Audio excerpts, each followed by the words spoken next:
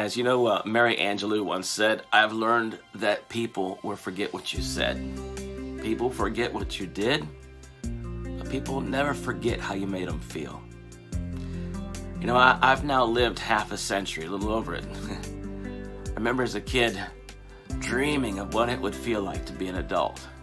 32, I can remember thinking, that's long gone, but my dreams, my hopes, my goals for my life, I remember feeling so young that life seemed so long.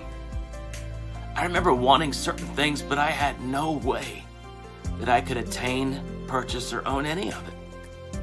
I had all the time in the world.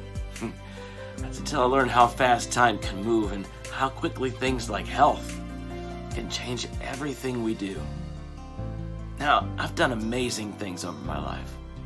I've experienced such incredible moments, seen beyond beautiful areas of our world, as well as some places that are just really pretty dark.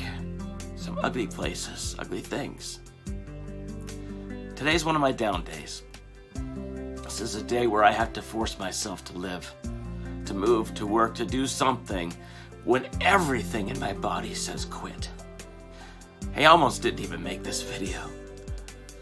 But the last line that Maya said, they remember how you made them feel, that's powerful.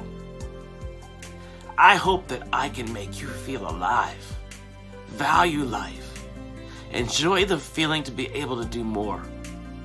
I hope I can make you feel the time that you do have is valuable, especially since no one's promised their tomorrow.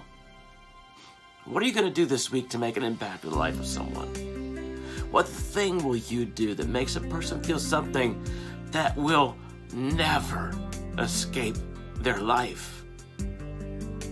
It's really possible to do negative, right? So much more the positive. I'm hoping that you're a person who will pursue the positive in the lives of others as much as I'm trying to do for you right now. Time, resources, health.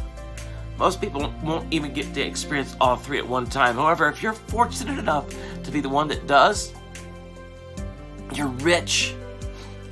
My friends, make it a stellar week. You're totally worth it. Let's go in this week believing for something more. Not just for you, but for somebody else. My somebody else. That's you. See ya.